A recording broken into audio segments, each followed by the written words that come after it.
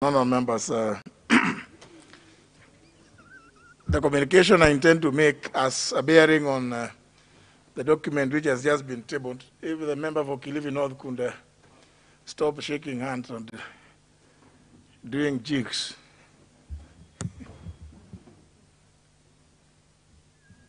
The member there is that Honourable Tonui. If you could take a seat, Honourable Tonui. Honourable Tonui, if you could take a seat for a short while so that we can.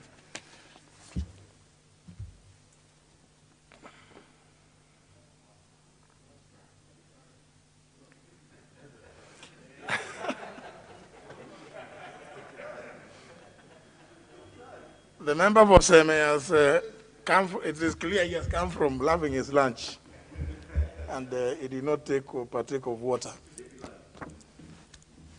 Honourable members, this communication is a guide regarding submission of the draft election campaign financing regulations by the Independent Electoral Boundaries Commission. And it relates to the paper that has just been laid before the House by the Majority Whip on behalf of the leader of the majority party, titled the Draft Election Campaign Financing Regulations and Accompanying Explanatory Memorandum. The paper originated from the Independent Electoral Boundaries Commission, the IEBC. You will recall, honourable members, that the Election Campaign Financing Act of 2013 was enacted by Parliament to provide for the regulation, management, expenditure, and accountability of election campaign funds during election and referendum campaigns. The Act was suspended with respect to the 2017 general elections. Honourable members, Section 29, Subsection 1 of the said Act empowers the Independent Electoral Boundaries Commission to make regulations for the better performance of its functions under this Act. The said section provides as follows, and I quote, "The Commission may make regulations for the better performance of its functions under the Act, and such regulations shall be laid before the National Assembly for approval before they are published in the Gazette." In addition, honourable members, Section 5 of the Act mandates the Commission to make rules to regulate election campaign financing at least 12 months before the elections. For avoidance of doubt, the same section provides as follows, and I quote, "The Commission shall make rules to regulate the election campaign financing, A, in the case of a general election, at least 12 months before the election, and B, in the case of a by-election or referendum, at such time as the Commission may determine," close the quotes. Honourable members, it is important for you to note that the regulations are expected to provide for, among other things, 1, the spending limits for the different elections, 2, guidelines for expenditure rules for political parties and independent candidates, and 3, the manner in which contributions may be made. Honourable members, Sections 12, 18, and 19 of the Act empower the Commission to set limits for contributions and expenditures for candidates and political parties participating in an election at least 12 months before the election. Having said that, you will agree with me that these are not just ordinary regulations, which may be the reason why Parliament provided that they are submitted to the House in draft form for approval before they are published in the Gazette. Honourable members, even as the Election Campaign Financing Act of 2013 stipulates the timelines necessary for the approval of the said regulations, the Statutory Instruments Act provides for the ultimate process and procedure for consideration of regulations in general.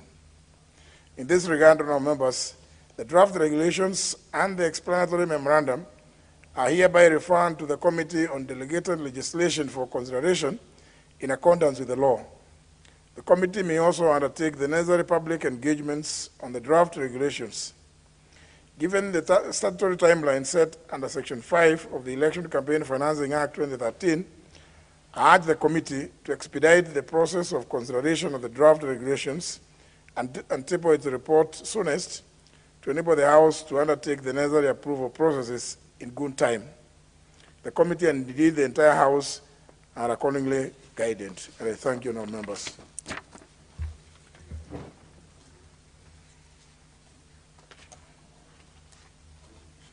Do I see the member for Ogunja desiring to? Yes, Mr. Speaker. Yes. Mr. Speaker, you know, really, your communication is very clear. It's very unambiguous. But then, this is a matter of serious public interest. And as clearly stipulated in the Elections Financing Act, Finance Act 2013, there is a time element. But that time element is such that the Commission is required to have published these regulations at least 12 months before a general election.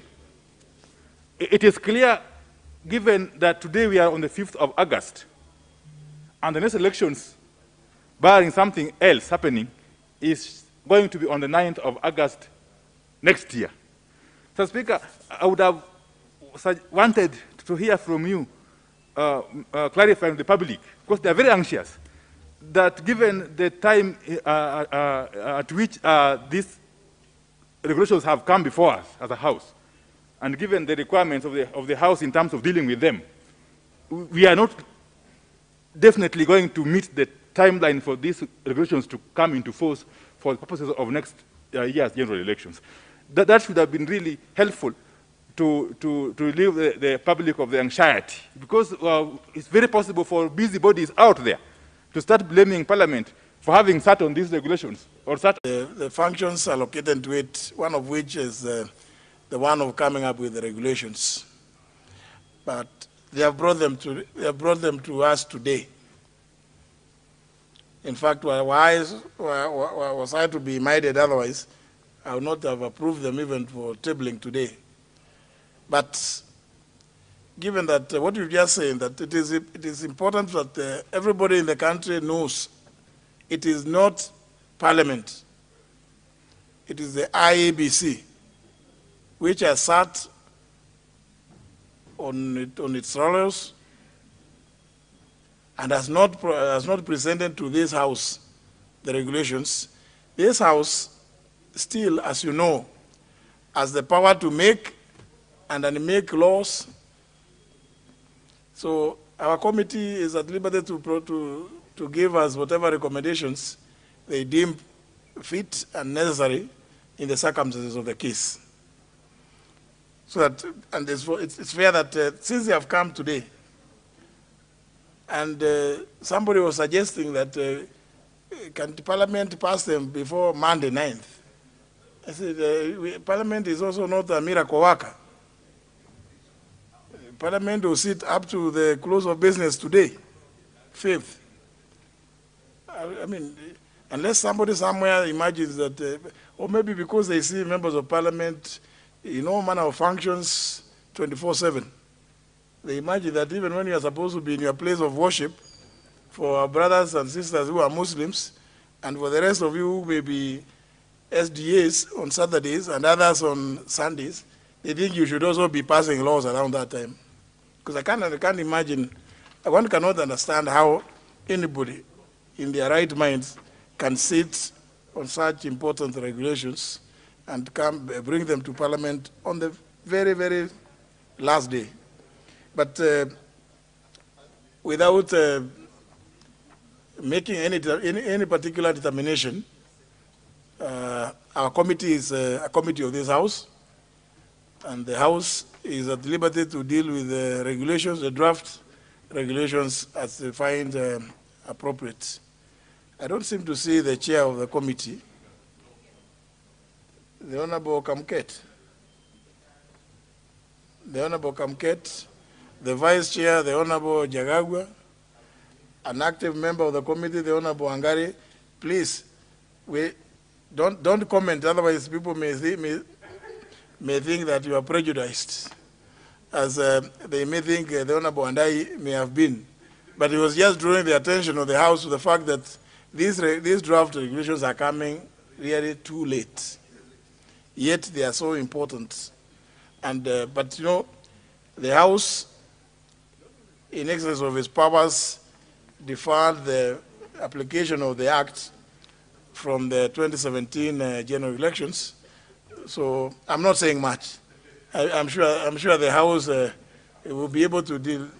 You make the law. You can even unmake that one. Yes. And I'm sure there are very many bills here which are coming to repeal other existing laws. So let's just proceed. The committee will give us a report. But please move with speed so that there is the presence of these regulations in the House does not elicit unnecessary anxiety from amongst other Kenyans who may be interested in the elections, particularly how they are financed. Honorable Andai, Chair of Public Accounts Committee. Yes, thank you, Mr. Speaker. Honorable Speaker, I beg to lay the following paper on the table of the House. Today, Thursday, August 5th, 2021. A report of the Public Accounts Committee on the procurement of external audit services for the Office of the Auditor General for the financial years 2018, 2019, and 2019, 2020. Thank you. Honorable Kosing.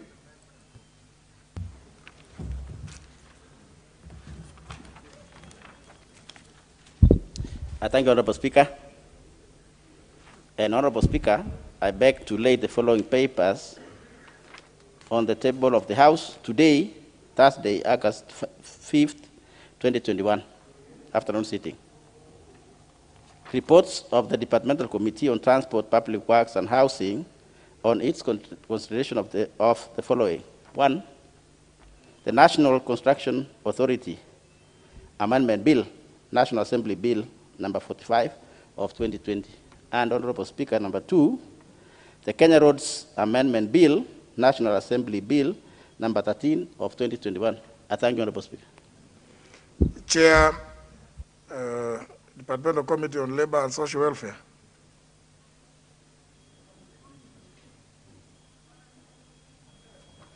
Thank you, Honorable Speaker. Honorable Speaker, I beg to lay the following papers on the table of the House today, Thursday, August 5th, 2021, afternoon session, or afternoon sitting. Report of the Departmental Committee on Labor and Social Welfare on its consideration of 1, the Social Assistant Repeal Bill, Bill number 16 of 2020, and the Children Amendment Bill, Bill number 46 of 2020. I thank you, Honorable Speaker. The Chairperson, Finance and Planning. Thank you, Honorable Speaker. Honorable Speaker, I beg to lay the following papers on the table of the House today, Thursday, August 5th, 2021. Reports of the Departmental Committee on Finance and National Planning on its consideration of 1, the Pensions Amendment Bill, National Assembly Bill number 26 of 2020, the Public Procurement and Assets Disposal Amendment Bill, National Assembly Bill number 34 of 2020, 3, the Public Finance Management Amendment Bill, National Assembly Bill number 39 of 2020, 4, the Kenya Deposit Insurance Amendment Bill, 2020, National Assembly Bill number 43 of 2020, 5, the Central Bank of Kenya Amendment Bill, National Assembly Bill number 47 of 2020, 6, the Public Procurement and Assets Disposal Amendment Bill, National Assembly Bill number 49 of 2020, 7, the Central Bank of Kenya Amendment Bill, National Assembly Bill number 10 of 2021, 8, the Trustees Perpetual Succession Amendment Bill, National Assembly Bill number 23 of 2021, 9, the Perpetuities and Accumulations Amendment Bill, 2021, National Assembly Bill number 24 of 2021. I thank you, Honorable Speaker. The Chairperson, Departmental Committee on Health. Thank you, Honorable Speaker. Speaker, I beg to lay the following papers on the table of the House today, Thursday, August 5th, 2021, afternoon sitting. Reports of the Departmental Committee on Health on the consideration of the National Hospital Insurance Fund Amendment Bill, National Assembly Bill number 21 of 2021, 2, the Health Amendment Bill, National Assembly Bill number 14 of 2021, 3, the Pharmacy and Poisons Amendment Bill, National Assembly Bill number 1 of 2021, 4, the Community Health Workers Bill, National Assembly of 2020, and 5, the Radiographers Bill, National Assembly Bill number 47 of 2019. Thank you, Mr. Speaker.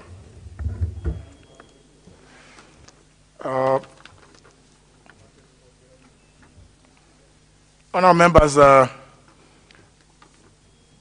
hope we are all paying attention, and I think it will be in order for the House to appreciate those committees which have been able to table reports relating to a total of 18 bills, many of which belong to individual private members. And therefore, it means we need to begin to consider them and possibly allocate, try to limit time so as to be able to fast track many of the private members' bills, as appropriate. I think I wish to recommend those committees. Finance, 9 bills, Health, 5 bills, Transport, 2 bills, and Labor, 2 bills. That is indeed commendable. And I wish to urge other committees who have bills to also expedite their consideration and table the reports. Even as I say this, I'm aware that when I look to my right, I know the member for NDBS has persistently been asking about his bill. It's before the Committee of Health, isn't it? Honorable Sabina Chege, that bill, bring some reports. You have done very well with this. Bring some report one way or other, let the House deal with it. Yeah?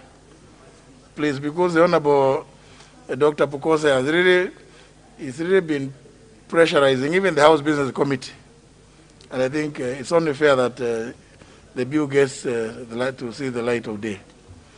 Honorable Kaki Nyamai. Thank you, Honorable Speaker. Mr. Speaker, I would like to raise a concern. I would like, first of all, to congratulate my colleagues who have tabled many bills, reports for bills and other issues within their committees. Honorable Speaker, as you are aware, the Departmental Committee on Lands receives many petitions, and you did grant us leave and ordered that we make sure that we deliver our pending business within our committees, and you gave us timelines. Honorable Speaker, we worked last week with the Departmental Committee on Lands, and we were able to finalize 3 petitions. And when I asked this morning, I was told by the clerk, the senior clerk of my committee, that these reports are going through quality control. Honorable Speaker, I wanted to seek your direction. How long does it take? Because the next thing, Honorable Speaker, is that members will raise on the floor of the House asking about the petitions that they are brought to the Departmental Committee. We did conclude 3 in Mombasa, and this morning we worked on 2. So we are working very hard. So I would like to seek your direction on how long does it take for these quality control departments to work on our reports, so that I also table, so that also the members of Departmental Committee on Lands who have been working very hard do not think that the reports are not being tabled. Thank you, Honorable Speaker. I think that's a matter that Mr. Kirui and the clerk should address.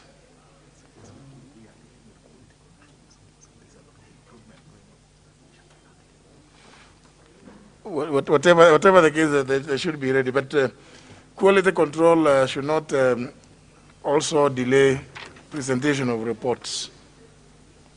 It's good that you've raised that issue, Rachel. Order number 6. On next order. Sorry. Order number 6, notices of motion. Honorable Wandai. Honorable Speaker, I beg to give notice of the following motion: that this House adopts the report of the Public Accounts Committee on procurement of external audit services for the Office of the Auditor General for the financial years 2018-2019 and 2019-2020, laid on the table of the House on Thursday, August 5th, 2021, and pursuant to Article 226, Sub-Article 4 of the Constitution and Section 43 of the Public Audit Act number 35 of 2015, approves the appointment of M.S. Ronalds Limited Liability Partnership to audit the accounts of the Office of the Auditor General for the financial years 2018-2019 and 2019-2020. Thank you.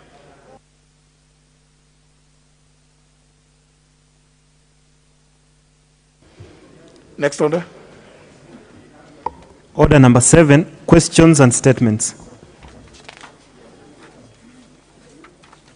First question by the member. Go to first segment. Member for Mwingi Central.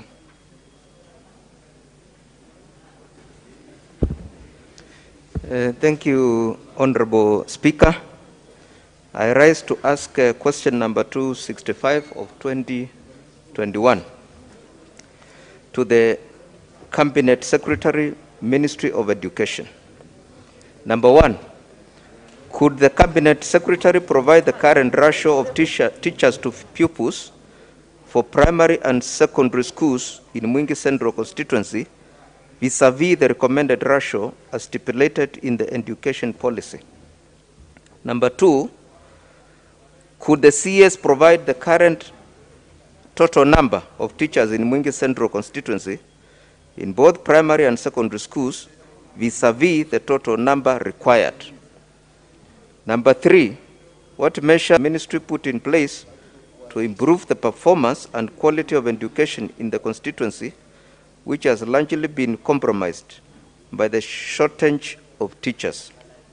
Number 4, considering that Mwingi Central constituency is currently experiencing drought following the failure of long rains, could the ministry provide free school feeding program to schools in the constituency with a view to ensuring that children attend school? Thank you, Honorable Speaker. Question will be replied to before the Departmental Committee on Education and Research. Next question by the member for Ganze. Thank you very much, Mr. Speaker. Mr. Speaker, I have the pleasure to ask question number 267 of 2001, direct to the Cabinet Secretary for Education and Research.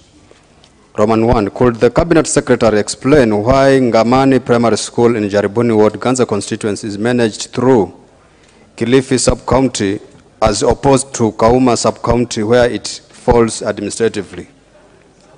Roman 2, could the Cabinet Secretary outline the measures the ministry has put in place to address infrastructural and management challenges currently facing the said school?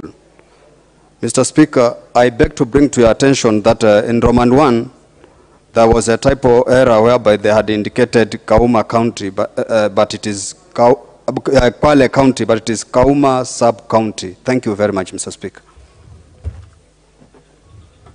To be replied to before the Committee on Education and Research. Next question by the member for Sirisia. Honorable Aluke. Thank you, Honorable Speaker. I rise to ask question number 270 of 2021 to the Cabinet Secretary for Education. 1, could the Cabinet Secretary explain how the government plan to realize 100% transition for all students who sat for the 2021 Kenya Certificate of Secondary Education, KCSE, examination to universities, colleges, and other institutions of high learning as directed by His Excellency the President, Uhuru Kenyatta. 2, will the Cabinet Secretary also explain how all the 143,140 students who attained grade C plus and above.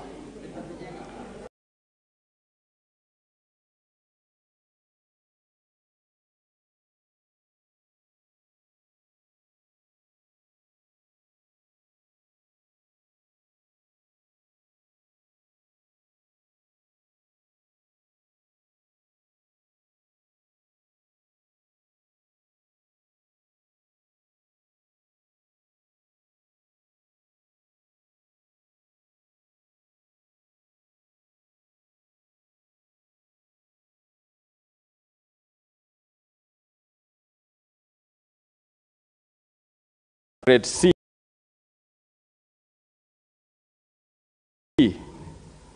plain, and many opt out to join other institutions of learning, such as technical and vocational education training, TVET institution. Thank you, Mr. Speaker. Question will be replied again before the Departmental Committee on Education and Research. Next question is by the member for Gilgil, Honorable Wangari. Thank you, Mr. Speaker. I rise to ask question number 275 of 2021 to the Cabinet Secretary for Transport, Infrastructure, Housing, and Urban Development and Public Works. Number one, what steps is the ministry taking to ensure that the 15-kilometer section of the road between Gilgil Town and Kanyerere Center on the Gilgil, the right name of the road, Mr. Speaker, is Gilgil to Maini in Gilgil constituency, that was left incomplete during the rehabilitation of the Gilgil to Maini, is constructed to completion? Number two, could the Cabinet Secretary state the expected commencement and completion date of the project? Thank you, Mr. Speaker. The question will be replied to before the Departmental Committee on Transport, Public Works and Housing. Next question by the member for Dagoretti North, Honorable Simba Arati. Thank you, Mr. Speaker.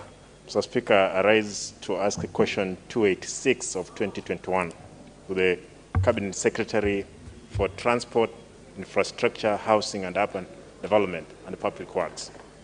One, Mr. Speaker, could the Cabinet Secretary explain the policy measures with respect to the maximum numbers of residential apartments, units, and the floors which may be developed in the area within Nairobi City, where parcel land LL number 209/3289 measuring 0.3661 acre is located?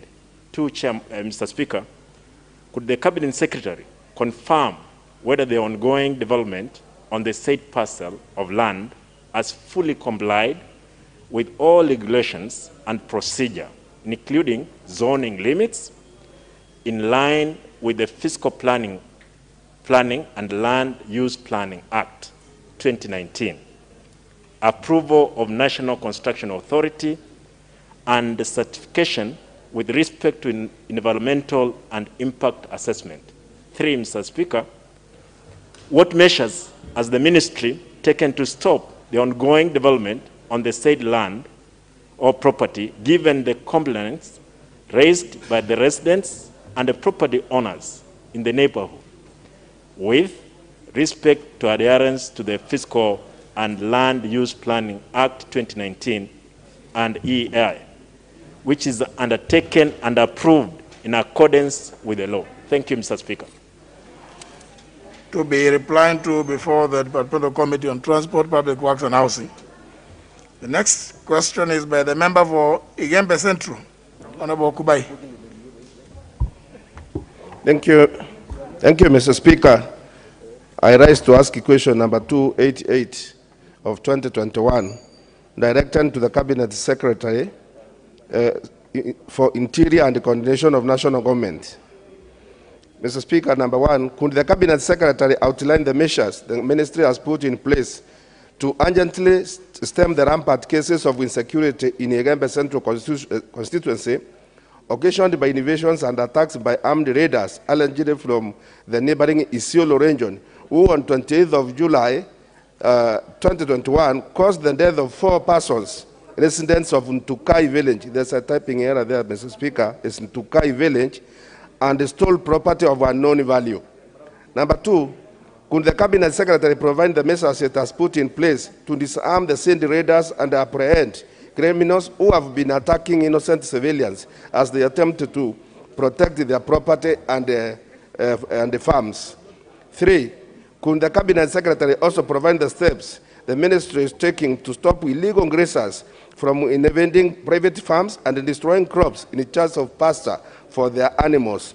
And finally, Mr. Speaker, could the Cabinet Secretary consider compensating the victims of these attacks for the losses they have suffered in terms of loss of lives, medical expenses, funeral expenses, and loss of farm produce? Thank you, Mr. Speaker. Question will be replied to before the Departmental Committee on Administration and National Security. That's the end of the first segment. What the second segment is responses to statement requests. And the first response is by the Chairman, Departmental Committee on Environment and Natural Resources.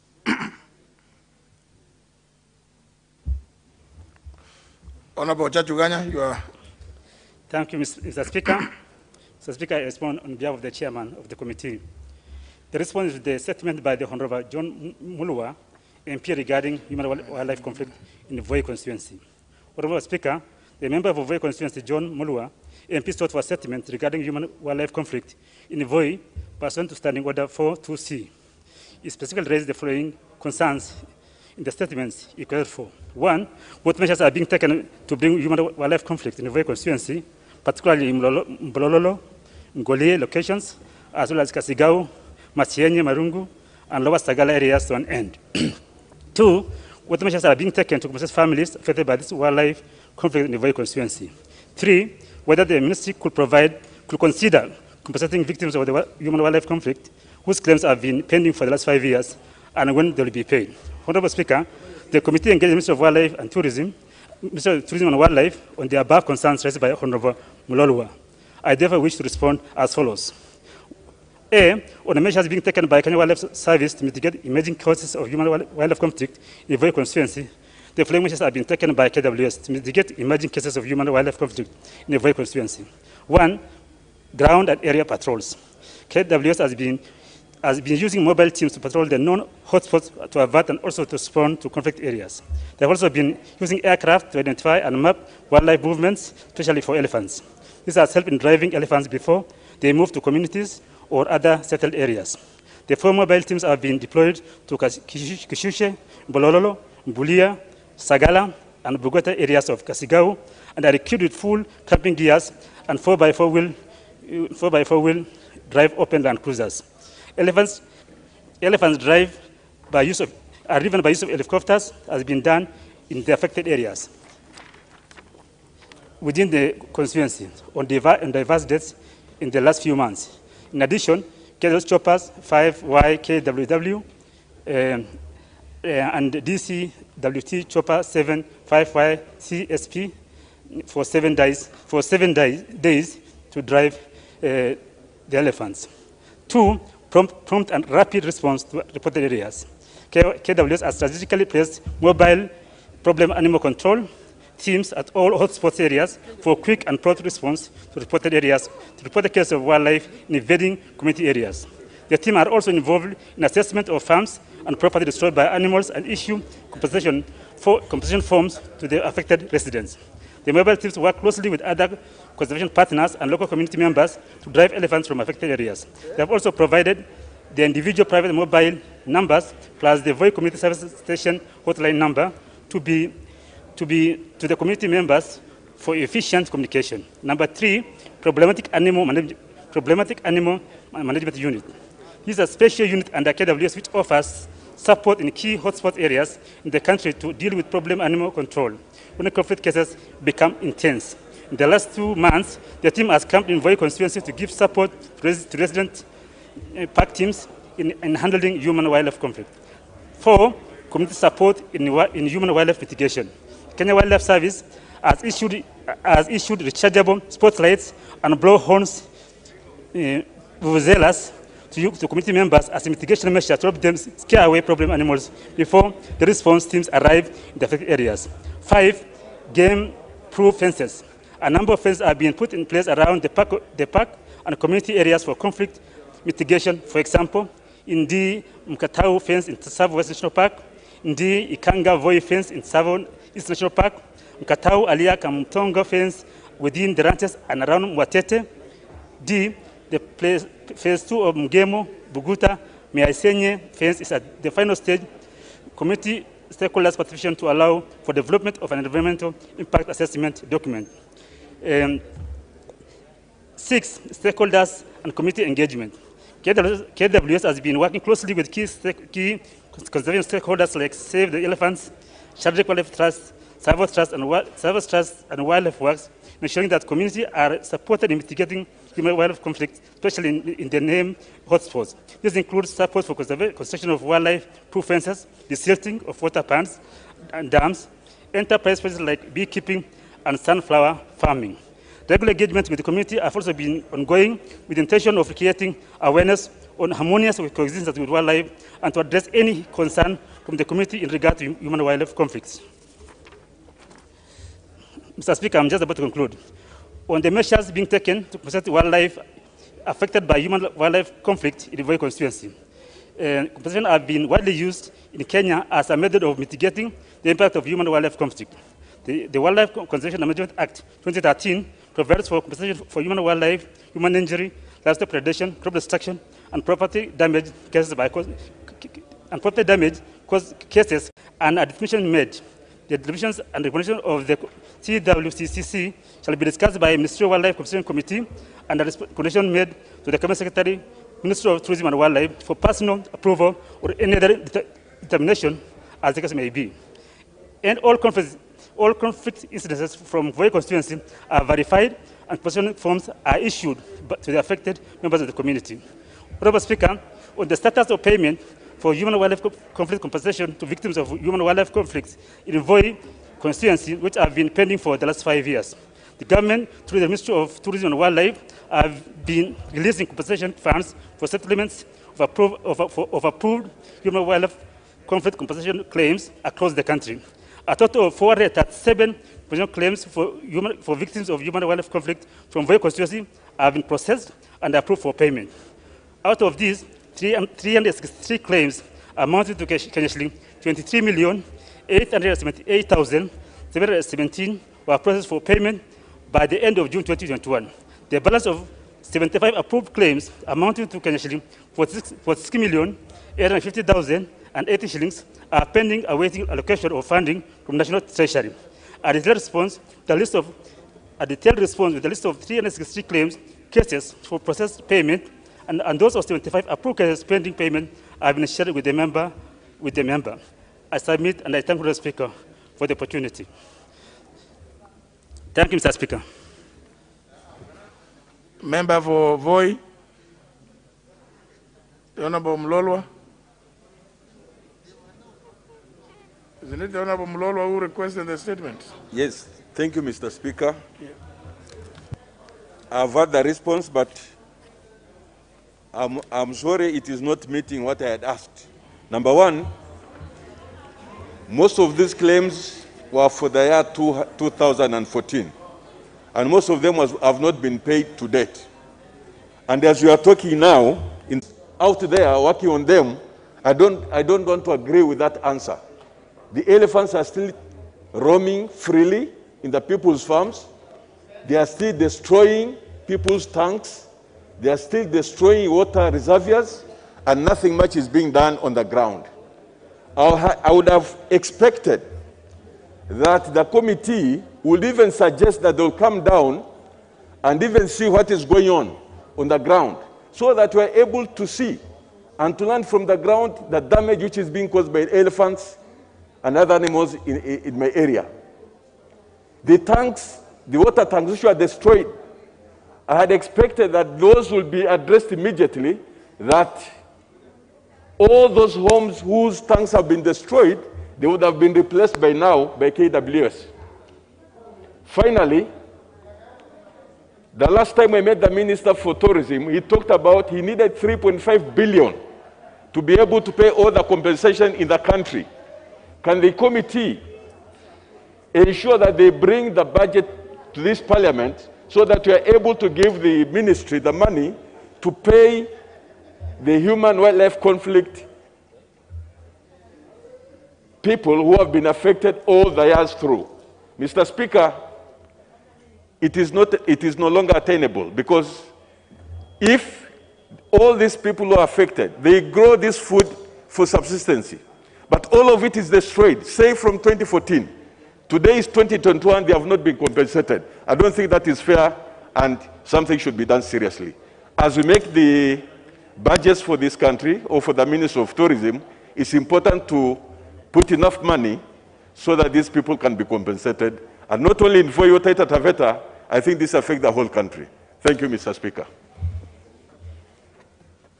Honorable Chaju. Thank you, Mr. Speaker. Mr. Speaker, I do appreciate Mr. Mololo's concerns on this. Mr. Speaker, sir, under your leadership in the 11th Parliament, we passed Wildlife Conservation and Conservation Act of 2013. We clearly ensured that there will be enough compensation for all forms of injury, including human death, even to humans and even for crops damaged in their farms. Mr. Speaker, sir, it is this House which gives money. As a Committee on Environment, we are still frustrated when all our colleagues raise these very important questions, and we know they are still deserving, but we are not able to get the necessary funds from this House to be able to deal conclusively with this issue of wildlife-human conflict. Mr. Speaker, sir, we have passed the law. Mr. Speaker, sir, we pay up to 6 million in terms of human death, and equally for other damages. But, Mr. Speaker, sir, Treasury is not able to give the amount of money required. Even this year, what we pass is very insignificant in terms of addressing the millions of outstanding dues. I call upon my colleagues here, because we are all affected by this serious concern of human wildlife conflict, whereby people are killed, they have to wait for payment for over 6 years or even 10 years, Mr. Speaker, sir. We have the powers of the past. Please support us as a Committee on Environment. Let's have the funding that we require so that we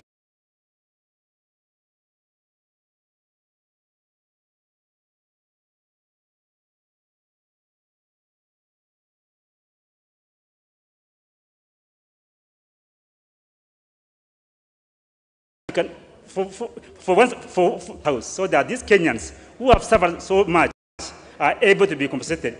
And Mr. Speaker, sir, that power is with us in this House. Let's make a decision and a determination once and for all, even in the supplementary budget. Mr. Speaker, sir, not even more than, even maybe 20 billion to say the least, so that we are able to deal with this issue once and for all. There are Kenyans who have been waiting for the compensation for the last 10 years, Mr. Speaker, sir. It's not fair. I thank you, Mr. Speaker. Well, again, the power is in your hands. See what to do. Let's not lament that the constituents are not being compensated, yet we have the power of the past. The next request is by the Honorable Duale, the Chair of Finance. I don't see the Honorable Duale present today.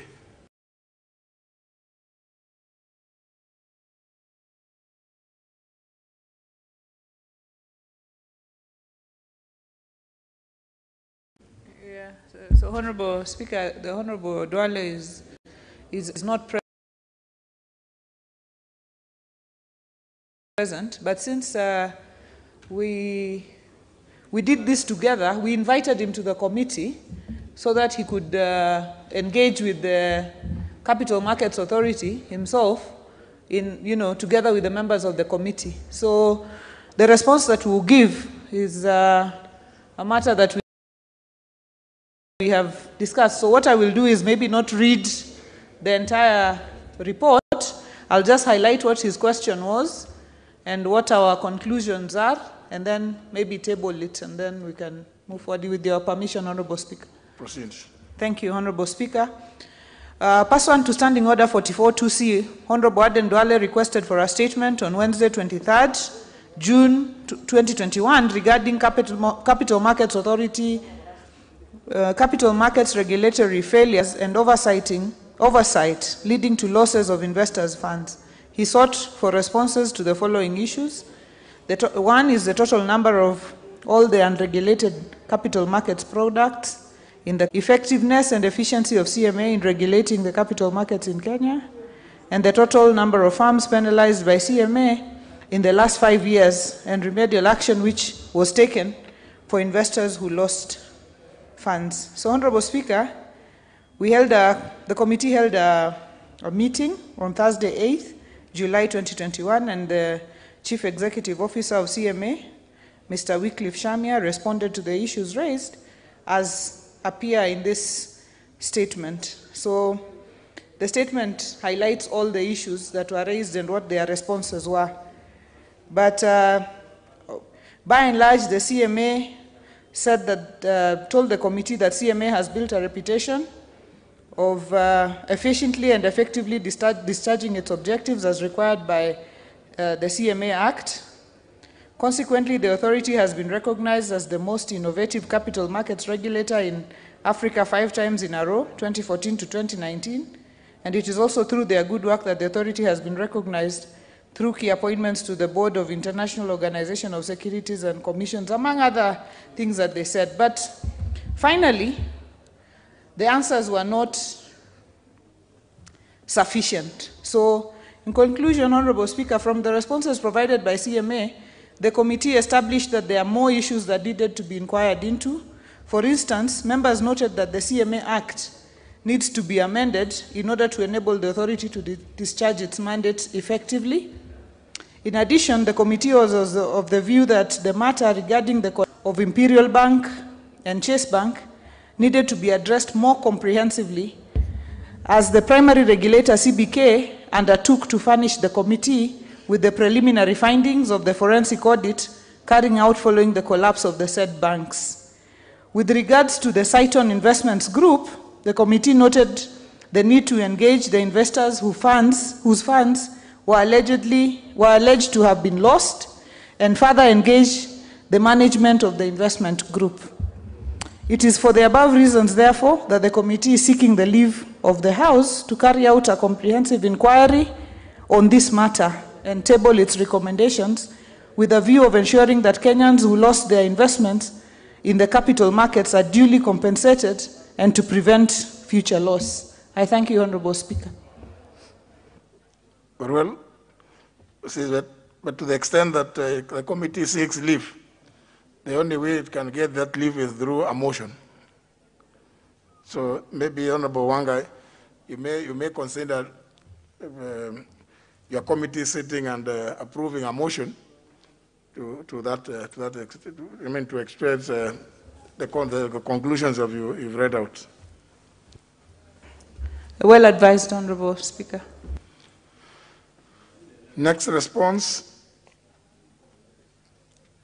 Chair Health. You have 3 responses. Thank you, Mr. Speaker. The first response, I will take some time, but the second 2 responses, the members had appeared before the committee and they indicated they were satisfied unless they have any other response.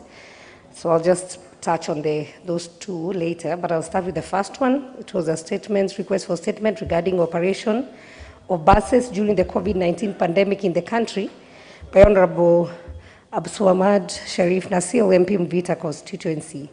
And the question was, could the chair explain the basis for allowing rail and road transport to carry passengers at full capacity during the period of COVID-19 pandemic, while subjecting coast public services buses totaling to 1,260 buses operated by 42 companies to operate at half capacity? The response was following the development of protocols for the resumption of air and rail transport in July 2020. This mode of transport resumed their operations with their full capacity in August 2020 and October 2020 respectively. And this resumption leveraged on the ability of the stakeholders to adhere to the containment measures detailed in the protocols. This is made possible owing to the inherent strict procedures guiding the booking, ticketing on board, and seating arrangements in these two modes of transport. It's also leveraged on thorough screening at the passengers, especially temperature screening at the several points before boarding, aimed at limiting the entry of suspected cases in the cabin.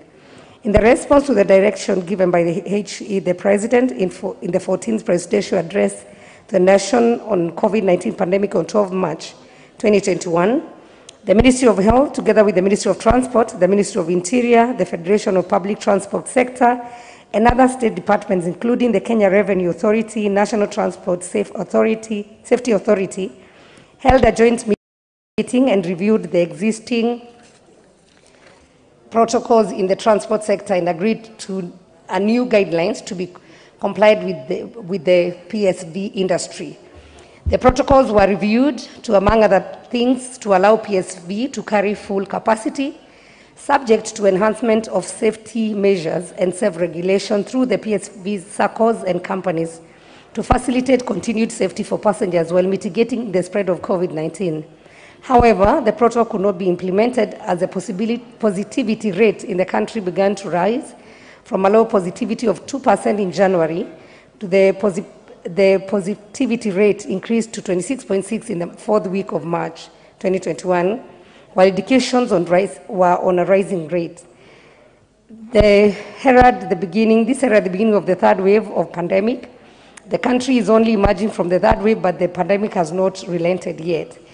In order to achieve full implementation of the protocol, where the public transport operators were required to collaborate to the NTSA, the National Police Service, and other public transport stakeholders to ensure full compliance with the protocols.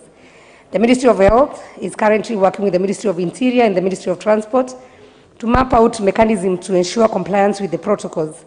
Such mechanisms include the engagements with the SACCOs to regulate the road transport operations of the operator registered under them. It is the hope that the ministry, that the PSVs will be able to resume the full load carrying capacity as the country emerges from the current wave of the pandemic, bearing in mind that they need to still follow the wearing of the mask, sanitizing, and having washing points.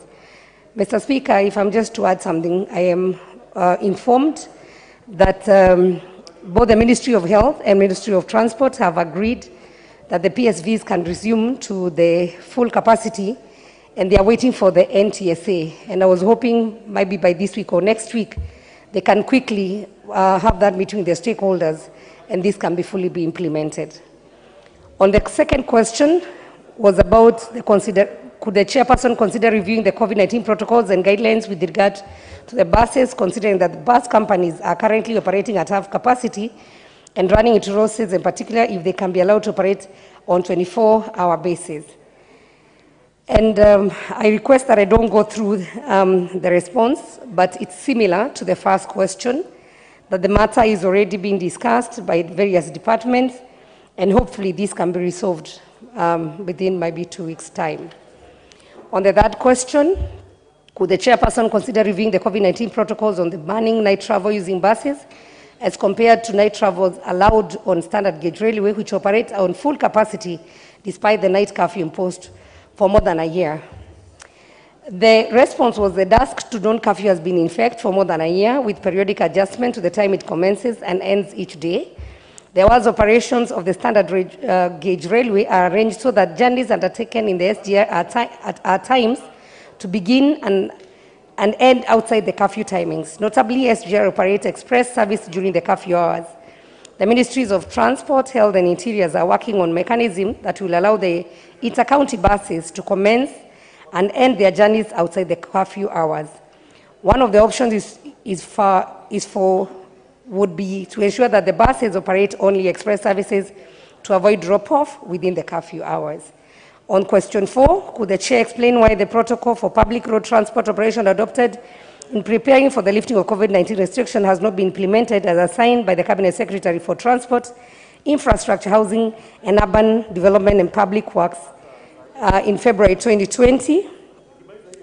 The response again mirrors to the first response, and we are hoping that within this week and next week, this can be sorted out, because the whole matter was left with NTSA, and specifically there were some things that the DG NTSA was supposed to implement, having consulted with the SACCOs. I want to table that answer. Mr. Speaker, I don't know whether I should go to the second and third, then the members can, will be first allowed to give comments? We could allow the member from Vita to... That's okay. Yeah, Honorable Sharif. Thank you very much. Mr. Speaker, I had a word with the chair, and she's in agreement with me that these responses are truly not satisfactory at all. Mr. Speaker, we're dealing with human lives. Mr. Speaker, it's a known fact that in this country, over the last 3 months, there have been 483 suicide cases that have been reported. 483 suicide cases. More people are literally losing their livelihood from the effects of these lockdowns and these operations that the government has been able to put into place than even COVID itself. 483 people, Mr. Speaker, and not even a single one of us here will deny that right now joblessness is at its highest in this country. None of us will deny here that every single day they receive phone calls from their constituents that people are being sent home because of lack of school fees. No one here is going to deny, Mr. Speaker, that crime has increased to the extent that people are bold enough to actually attack police officers and stations. No one here is going to deny, Mr. Speaker, divorce rate as well is amongst the highest. We are breaking families.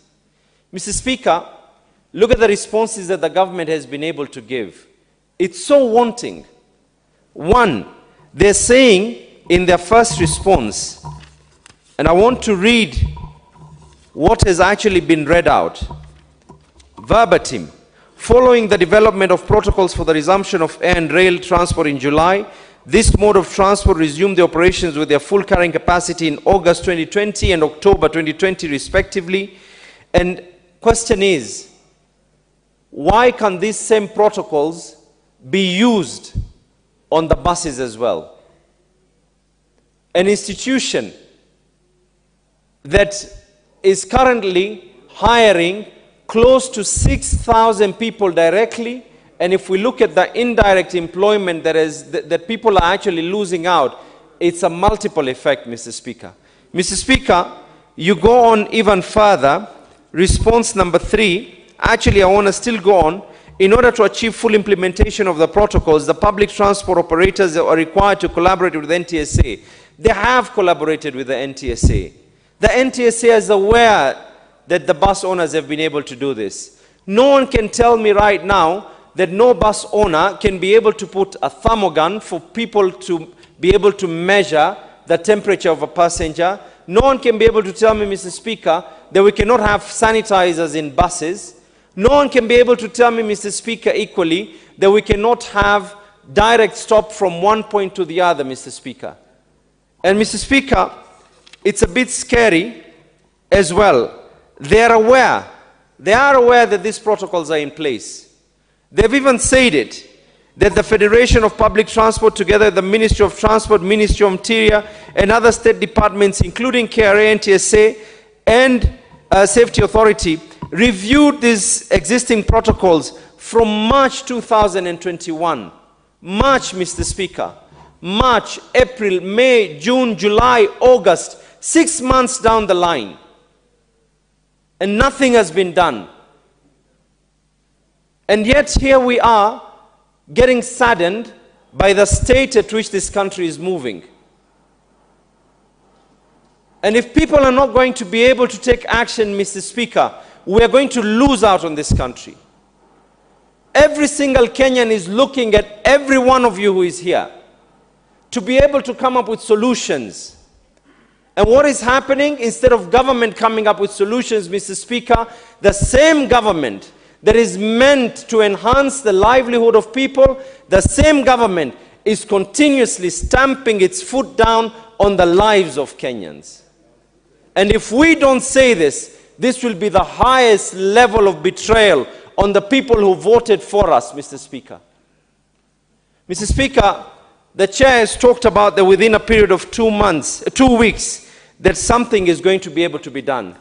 I'm expecting, Mr. Speaker, you know, I was truly expecting that the Ministry of Health, in its principles of guiding matters to do with, you know, the protocols and the guidelines, as envisaged in the Constitution of this country, as are stated in the laws of this country, Mr. Speaker, we're expecting them to come and tell us something like, we're talking to the bus owners and their airlines, and as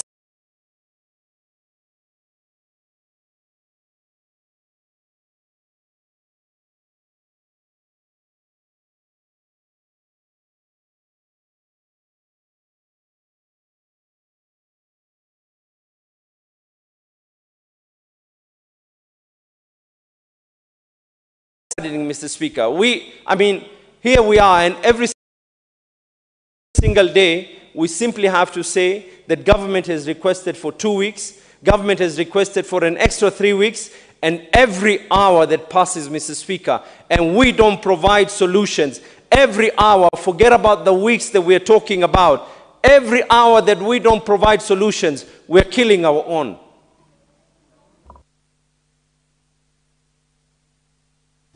You appear to have forgotten. It's not debate. No, there's no comment. There's no comment. No. It is not in your purview to make that determination. We need to get to business. We need to get to business. We have a number of questions that need to be put. It's not life and death. But when you get 1 minute, Honorable Pukose, on the same one. Yes. This is Honorable Rono, yes. Honorable Speaker, what Honorable Abdul Samad has asked is a very serious matter because it affects the business and livelihoods of many Kenyans. And I would ask if it is possible that the chair seeks a better response from the ministry, because what the ministry has actually given is inadequate. We need to see a progress on how these people are going to get, how we can be able to prevent COVID, at the same time allow people even to travel. We could even introduce that everybody who travels on the buses must be vaccinated. That way, it allows these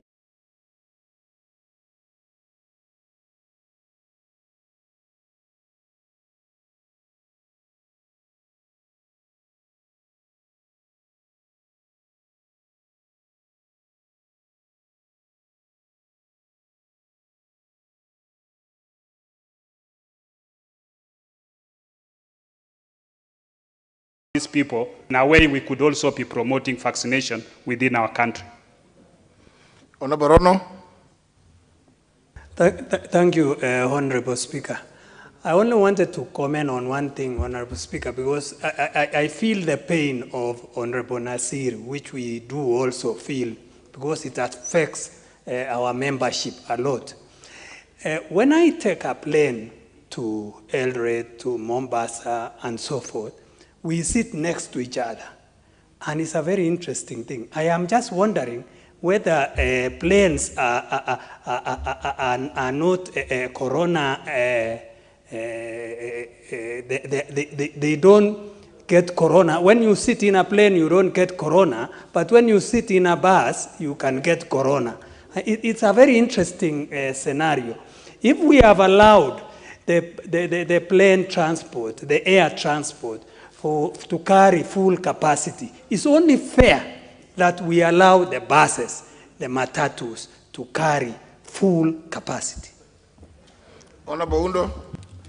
Thank you, Honorable Speaker. I join with the pain of my colleague.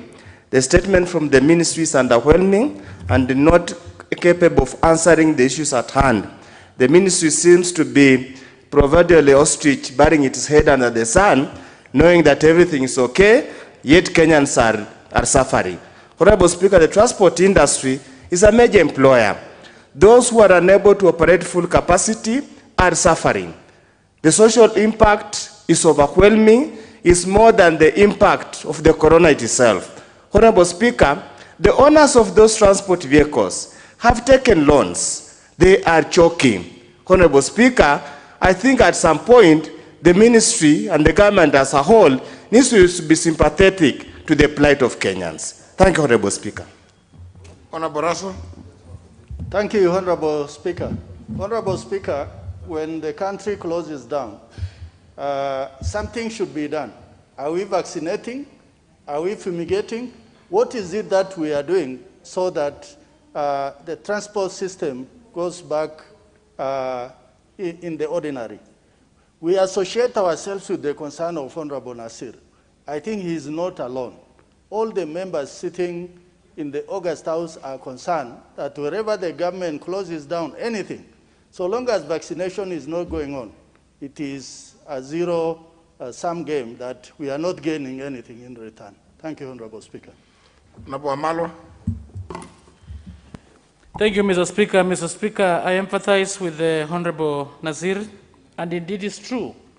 Many entrepreneurs, Mr. Speaker, are really suffering. If you're in transport industry, Mr. Speaker, and the capacity has been reduced, it minimizes your chance to break even. And if you cannot break even, Mr. Speaker, that means the business is going to collapse. And as the business collapses, Mr. Speaker, there are those people you've employed, the drivers, the conductors, are likely to lose their jobs. We humbly request the government, Mr. Speaker, to look for measures that can help to cushion these farmers, but particularly the CS from the response it has given, Mr. Speaker, I think it's the highest time it should be summoned. And if a CS in one way or another does not give a satisfactory answer, Mr. Speaker, we should impeach what ruled about this matter. So Parliament, Mr. Speaker, represents the representative of the people. The sovereign power belongs to the people, Mr. Speaker, which can be exercised directly or indirectly by the democratically elected leaders who are members of this House. Way forward, Mr. Speaker, I think they should give a thorough warning that CSS, wherever they are, they should not take this House for granted, Mr. Speaker. And we must start with this matter that Honorable Nazir has brought on board. I thank you, Mr. Speaker. Honorable Kangogo. Thank you, Mr. Speaker, for giving me this opportunity. Mr. Speaker, the Honorable Nasir has just singled out the transport sector, which is very important and employing many Kenyans. Mr. Speaker, other sectors like the hospitality industry, they are suffering the same. The government, they are closing the country, there is a lockdowns everywhere, and they are not giving alternatives on how these people can be cushioned. Mr. Speaker, the Form 1s who just joined school some days ago, there are so many of them who have not been able to be admitted to Form 1 because their parents who used to work as conductors, who used to work as drivers, cannot take their children to school, Mr. Speaker, because of that issue of the buses being locked out. They are carrying just a half of their capacity. Mr. Speaker, the answers given from the ministry, they are so shallow, and it's like they don't have, that pain of that person who has been employed in that sector. Mr. Speaker, I think it is high time, even yourself, Mr. Speaker, you intervene, you ask the chair to bring a comprehensive and a solution to this. Honorable Mohammed Mahmoud Sheikh. Thank you very much, Mr. Speaker. Mr. Speaker, I think although this is not being debated, but it is important that we do contribute to important factual matters. Important factual matters is that unless we get herd immunity in this country, unless we have got people who are vaccinated, unless we have got people who are exposed but are able to defend themselves naturally, then it becomes a challenge. It becomes a challenge, and it's a challenge that we all need to consider that there are ways that we can get out of it. The best way we can get out of it is to have the entire population vaccinated, or at least at a threshold where we can be able to be comfortable to say that these should suffice to be able to protect our people. Unless that happens, we will have this challenge continuously. But we also need to meander through this by ensuring that we provide better abilities, providing masks, sanitations, and all these things, and transport to continue, and life to continue. That's all I want to add. Now, Honorable Mele.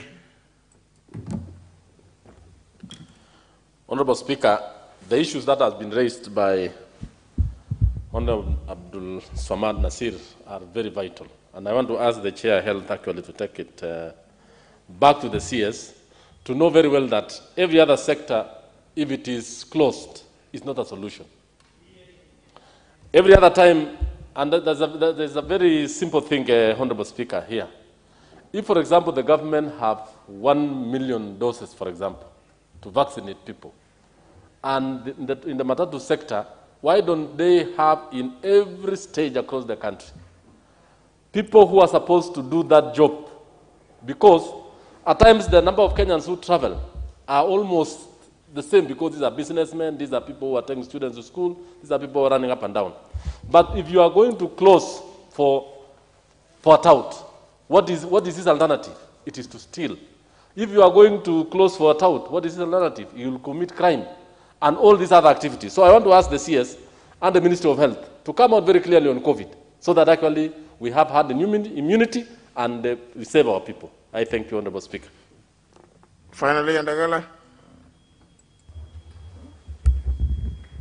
Yeah, thank you, Mr. Speaker. Sir, I also want to give my voice on this pandemic issue, the issue Honorable Nasir put across. To say the truth, Mr. Speaker, the Kenyans are suffering. This COVID thing is devastating. I think the best thing to do, to be done by the Minister or the Minister of Health, should devise a method of making sure every Kenyan is vaccinated. Once every Kenyan is vaccinated, so that we go back to our normal lives. We may be putting on this, we may be closing our mouth and nose every now and then. We wash our hands. We keep distance. That will make us move as a country. Because the economy is down. Many people are dying. Families don't have food on their table. The situation is there. We need a solution to all this, to heal this country. It's high time the ministry should take the necessary precaution and ensure through the government every Kenyan is vaccinated.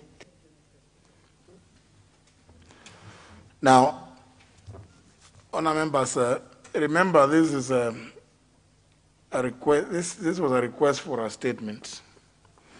The issues you've raised are quite pertinent, but they are coming at a time when you wanted to be allowed to make some comments and express your anger and frustration and commiserations with those that have lost their loved ones. But that's about all. You members, as members, know how best to deal, to compel action. And I want to encourage you, including the Honorable Abdul Samad, even if it has to come through a committee, if you can propose some motion where the House is able to resolve in a particular way, including having to call the Cabinet Secretaries for Health alongside the Cabinet Secretary for Transport to appear before the committee so that certain decisions can be made, can be taken, where a report will be tabled here, debated, and possibly adopted as a resolution, which then could give you the teeth with which to bite. I think it's not fair for the House to all the time express frustration. Earlier on, when the Honorable Chachuganya read the statement about compensation, the member for Voi, the Honorable Lolo, was just lamenting So for how long are we going to lament? I think we better think of ways of getting action. And that can be through motions. And if you bring appropriate motions, we will prioritize them.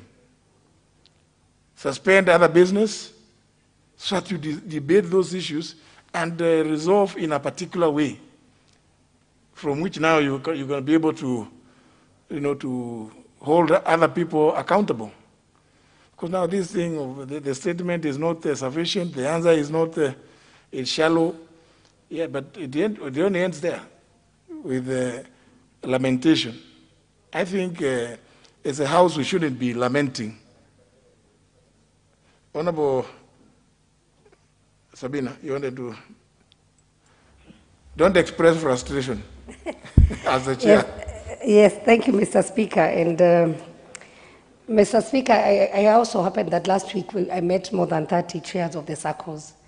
And what members have expressed here is a true reality. Majority of those matatus are on loans, and they take care of many families, whether be it the drivers or the conductors. The effect that the matatu industry, not just the buses that the honorable member had raised, actually the entire public service vehicles. This matter needs to be addressed. I actually went ahead, Mr. Speaker, to reach out to the Minister of Transport and also our minister, and only that they had a very busy schedule. We were hoping that we could have had a meeting with them to sort out this matter. That's why I made a commitment. Mr. Speaker, as a chair, I want to make a commitment, even if it takes my committee to invite all those CSAs, plus the NTSA, because it seems all the protocols were agreed, but the ball is lying at the NTSA court. So we'll take up the matter as members of the health committee. We'll invite the honorable member, and there were other members who had also asked a similar question, so that we make sure that we save the public sector, the public sector, and especially the private sector on the matatu, especially on the matatus and the buses. So as members are getting frustrated, there's some hope. And I'm hoping the next 2 weeks we can have a better report to table in this House. Thank you, Mr. Speaker. Yeah, and I think just to encourage you, invite all those stakeholders, those in the public transport sector, plus the regulatory authorities, the NTSA and whatever other agencies. And the people's, unfortunately, some of them, there's a lot of overlap about where they are reporting places. But if they tell you that they report to the interior, invite also the interior, so that this matter can be, it's actually for the benefit of Kenyans. It's not a laughing matter. And there was a very good proposal from what the Honorable Pukosa said. Yes, because you should encourage people to be vaccinated. But you also must take some initiative, know where the people are. And if they're in the transport sector, take it there. So they should I see the chair of transport. No, we're not talking about just the transport sector, but the concerns that have been raised by members here, that some of the protocols agreed on are not being implemented. And I think, Honorable Sabina Chege, if you could arrange and invite as many on the day, and already encourage that there be some notices, including at the entrance, of which committee is meeting where and about what. I don't know why it's not there, because it is important on a meeting like that, in a meeting like that one, it's important that as many members as possible are made aware so that they can attend. Let's get as many ideas coming to the table as possible, so that some firm decision in the interest of the country can be reached. And so I think, Honorable Sabina, when you call the meeting, please notify, just get the clerk.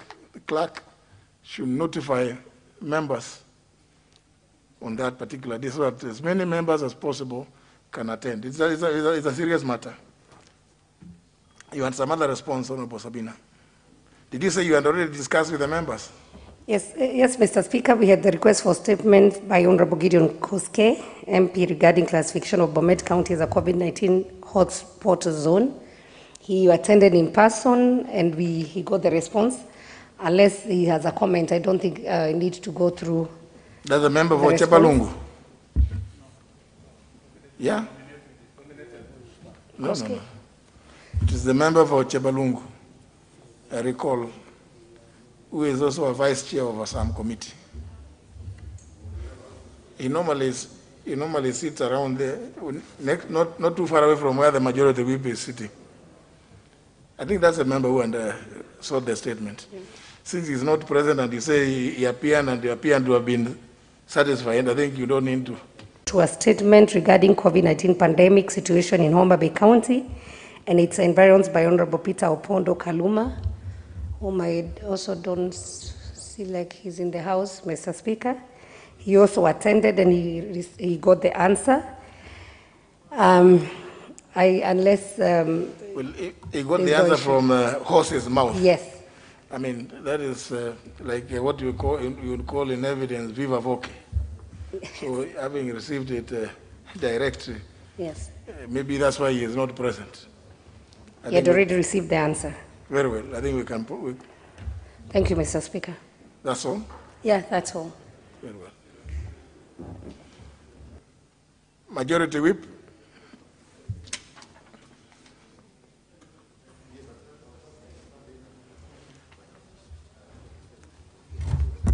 Thank you, Honorable Speaker. Honorable Speaker, on behalf of the Majority Leader, pursuant to the provisions of Standing Order 44-2A, I rise to give the following statement on behalf of the House Business Committee.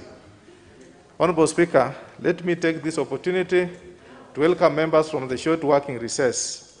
As members may recall, the House resolved to alter the calendar to extend the recess period by 1 week to allow committees more time to consider all pending business, especially individual members' bills. I hope members found the extra period granted useful to expedite any pending business and also interact with the constituents. Honorable Speaker, on Tuesday, 10th August 2021, next week, the following business has been tentatively scheduled for consideration. 1, the following bills have been scheduled for first reading. A, the Public Service Internship Bill, National Assembly Bill number 25 of 2021 by the Honorable Nesula Lesuda, MP. B, the Asians Widows and Orphans Pension Repeal Bill, National Assembly Bill number 29 of 2021 by the Majority Leader. C, the Provident Fund Repeal Bill, National Assembly Bill number 30 of 2021 by the Majority Leader. 2, the following bills have been scheduled for second reading. A, the Irrigation Amendment Bill, National Assembly Bill number 12 of 2021. B, the Social Assistance Repeal Bill, National Assembly Bill number 16 of 2020. C, the Landlord and Tenant Bill, National Assembly Bill number 3 of 2021. 3, in addition, the House is also scheduled to consider Sessional Paper number 1 of 2021 on the National Water Policy.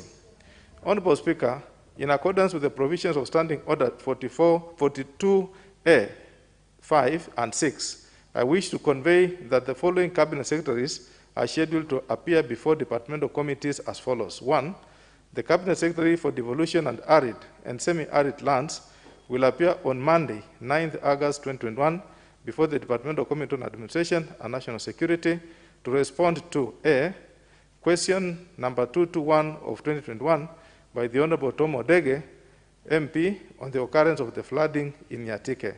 2, the Cabinet Secretary for Public Service and Gender will appear on Monday, 9th August 2021 before the Departmental Committee on Administration and National Security to respond to 1, question number 232 of 2021 by the Honorable Samuel Gashobe, MP, regarding the payment processes under the NYS Empowerment Program. 3, the Cabinet Secretary for Interior and Coordination will appear on Monday, 9th August 2021 before the Departmental Committee on Administration and National Security to respond to 1, question number 193 of 221 by the Honorable Alfred Agoi, MP, regarding the measures to control heavy vehicle traffic in highways.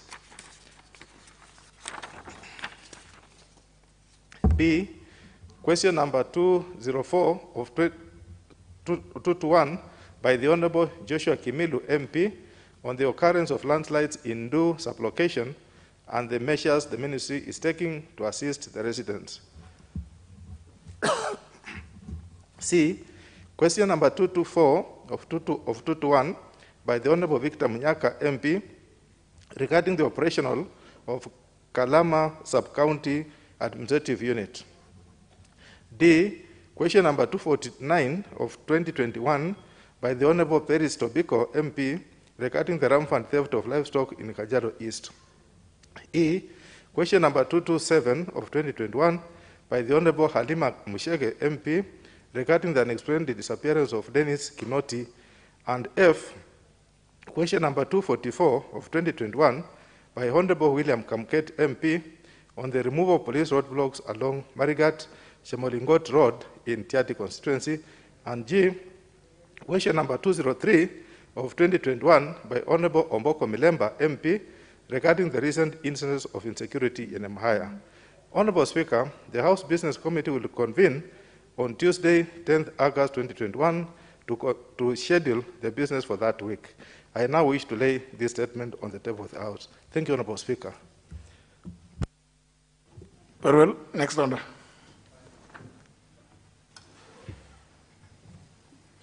Order number 8, motion, report of the Committee of the Whole House on the Parliamentary Pensions Amendment number 3 Bill, National Assembly Bill number 57 of 2019. Question to be put on third reading.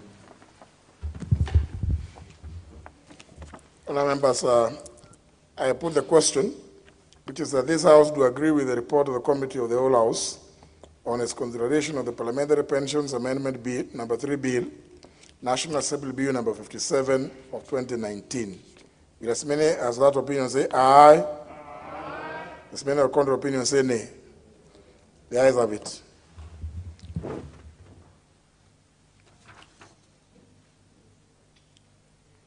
Yeah? Who's the chair? Yeah. Move on.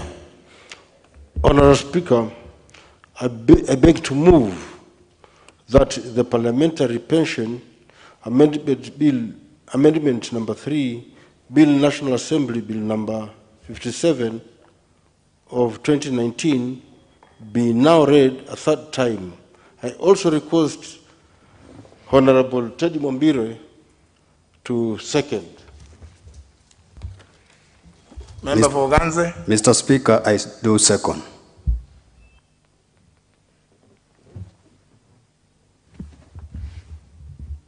Honourable members, I propose the question, which is that the Parliamentary Pensions Amendment number 3 Bill, National Assembly Bill number 57 of 2019, be now read a third time.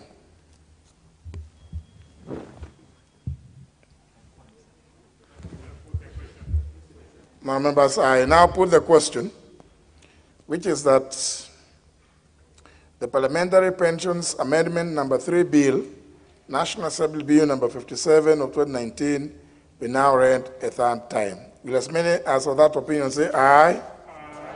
Will as many as of contrary opinion say nay? The ayes have it. A bill for an act of Parliament to amend the Parliamentary Pensions Act and for connected purposes. Next order. Order number 9, the Waqf Bill, National Assembly Bill number 73 of 2019, second reading. Question to be put. Honourable members, debate on this bill was concluded yesterday, and what remained was for the question to be put, which I hereby do.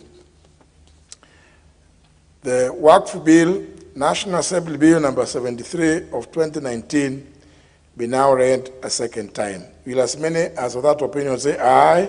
Aye. As many as of contrary opinion say nay? The ayes have it. A bill for an act of Parliament to provide for the establishment of the Waqf Commission, to provide for the administration of Waqf property and for connected purposes. Next order. Order number 10, the National Hospital Insurance Fund Amendment Bill, National Assembly Bill number 21 of 2021, second reading, resumption of debate. Who was on the floor?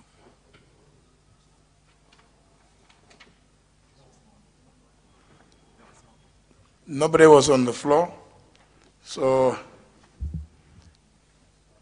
all at liberty to. The chair of Health Committee, you have not spoken, eh? Please. Thank you, Mr. Speaker. Mr. Speaker, I want to really support the NHIF Amendment Bill, the National Assembly Bill number 21 of 2021. Mr. Speaker, and before I give my contribution, I really want to thank all the stakeholders who, after we published on print media on 10th June 2021, requesting for comments on the bill from the members of public and relevant stakeholders pursuant to the provision of Article 118, 1B. We had many stakeholders who came from the Ministry of Health, the NHIF itself, the Kenya Medical Practitioners Board, Dr. Kahura Mundia, the National Gender Equality Commission, Central Organization of Trade Union, Federation of Kenya Employers, British American Insurance Company, Kenya Association of Private Hospitals, and Kenya Union of Nutritionists and Dietitians. Though some others came late, Mr. Speaker, these ones were able to thoroughly go through, and I want to take also this opportunity to thank the members of the committee who burnt the midnight oil to make sure that we were able to handle several amendments that were here, and also the amendments that we have tabled today. Mr. Speaker, this bill seeks to amend the National Hospital Insurance Fund Act of 1998 to establish a national health scheme and to ensure that the mandate and the capacity of the National Hospital Insurance Fund, which is famously known as the NHIF, will facilitate and deliver the universal health coverage.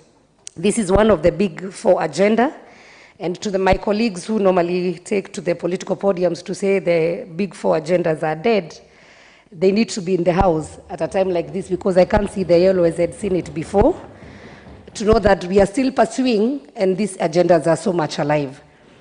Mr. Speaker, please advise them. Mr. Speaker, the government of Kenya adopted the UHC as one of the big four priority agenda with an aspiration that by 2022, all citizens will have access to quality health care services that they need without getting into financial difficulties.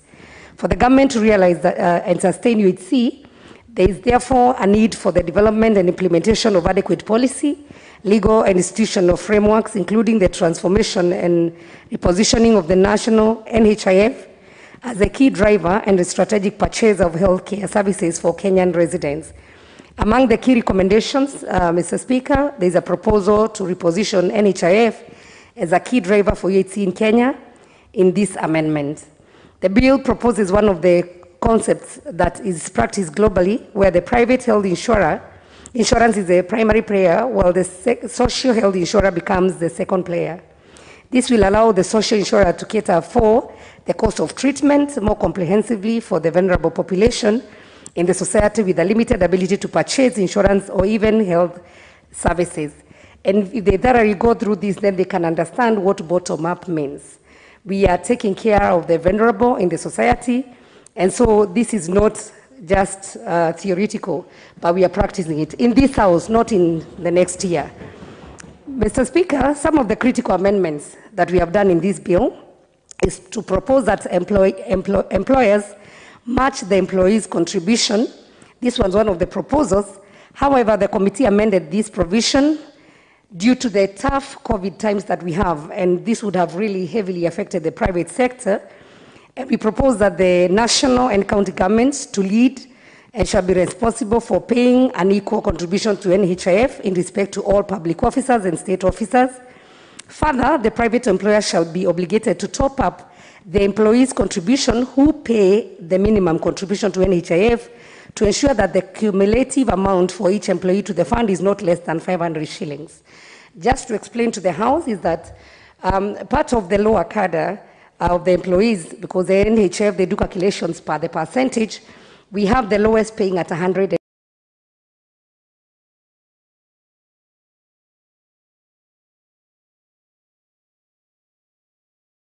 50 shillings, and all the way to the maximum of the people who earn more than 100,000 to the both government, county, and national government to actually match the contribution.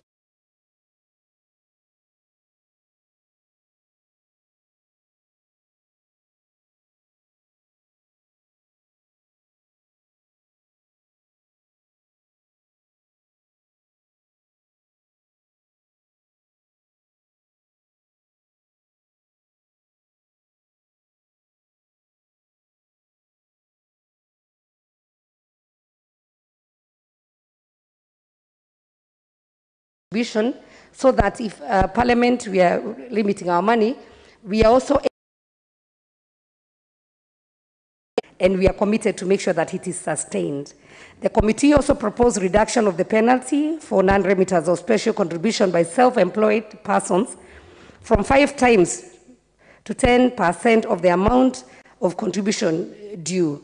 This is necessary so as to ensure a realistic payment of penalties, so that we don't, sometimes the ones who are not able to pay, it's not that they were not willing. They may not have had the money. And this has happened even to even some of our contribution, even in this parliament, when our staff will delay the payment. Hence, the penalties that was given 5 times was really not favorable, especially to the most vulnerable in the community.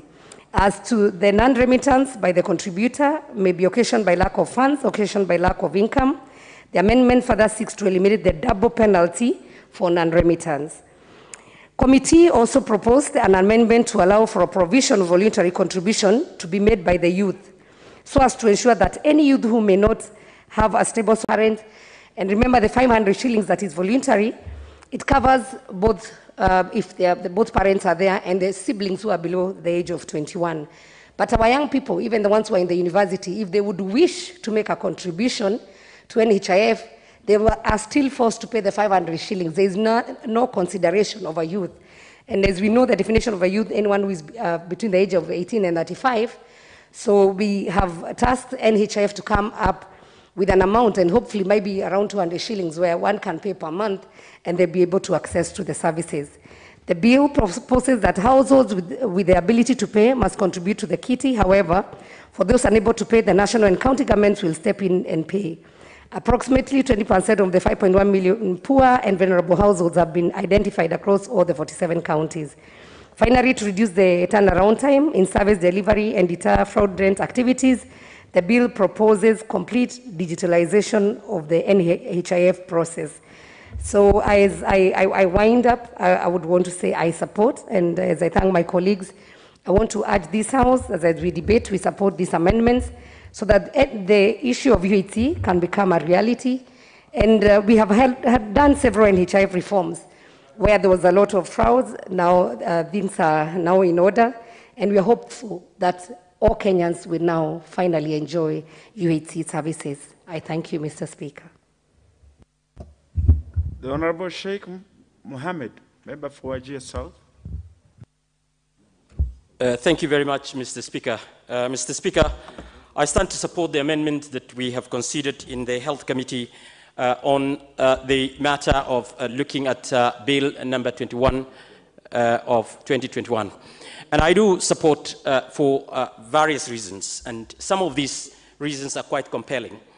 I call them compelling because I see that the cornerstone of society, the cornerstone of the health of communities across the world, it is not a new thing for us.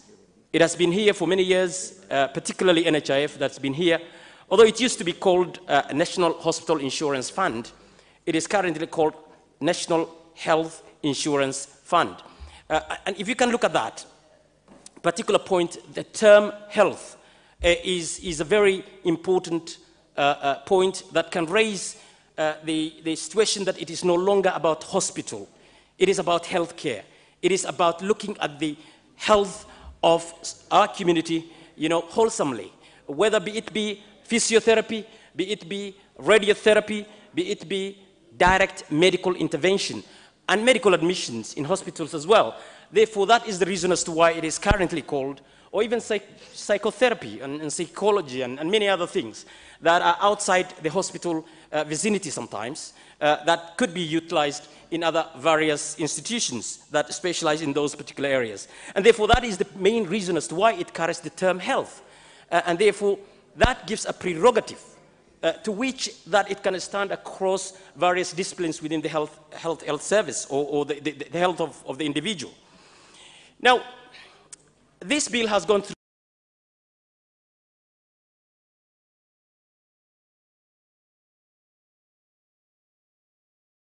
was not necessarily individuals that were coming to contribute to the reasoning as to why this amendment is necessary.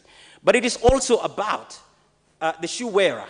The shoe wearer could be the individuals, that particular patient that can utilize that doctor that uses this to ensure that the patients are covered, that hospital that will ensure that it has delivered the service and it is paid accordingly. And therefore, we have engaged these public individuals and private individuals to be able to come and tell us that. But NHIF, for me, I joined on the 24th of March, 1993, by the way. And therefore, that is a long time ago. And that's what my card is showing. That means that this is a service that has been providing services for many years, even way before me. And therefore, to amend, to change, to carry on the day, as things change by, is very necessary, Mr. Speaker. Now, quality of health care is a universal human right, for one and for all. That is, an important thing that is required by everybody across the world. So it is a fundamental human right that we can get access to healthcare service. And therefore, for us to get that, it means that there has to be a funding body, a body that pools fund to be able to be utilized by individuals that, fall ill and require that service. But the particular reasoning as to why we were making these changes, or these amendments rather, is because equitable health services must be obtained by everybody if we are looking at the human rights of everyone. And what I mean by that is to say that the poor and the rich can be able to access that pool of fund so that they can utilize that pool of fund at the time of need, at the hour of need, at the period of need for themselves and for their loved ones. And therefore, unless we have got these checks and balances that are put together to ensure that this is universally provided to the poor and the rich equitably, then we will not be able to achieve, that universal human right that I have begun my statement with. Mr. Speaker,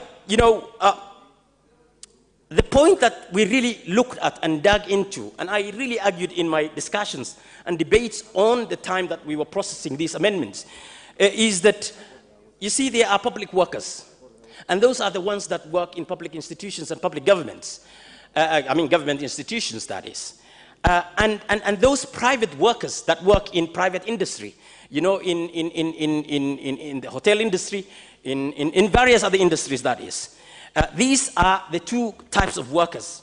Now, if the government is giving a particular amount of money, whether be it be the county government, be it be the national government,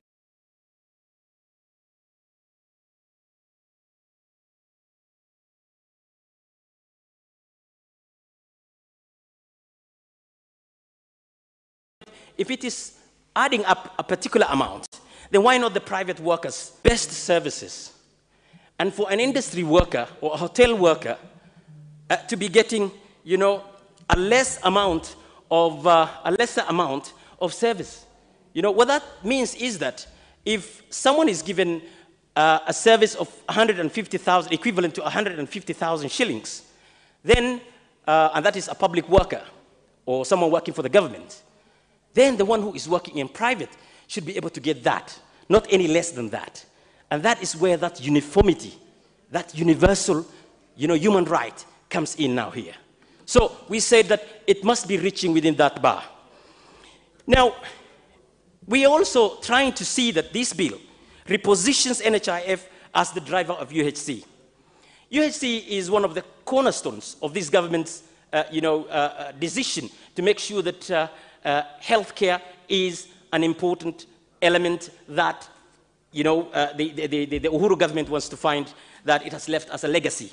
And that is why we want to say, if we strengthen and support the process that NHIF takes to be able to contribute to the healthcare of our society, then it means that we must be able to support this through UHC.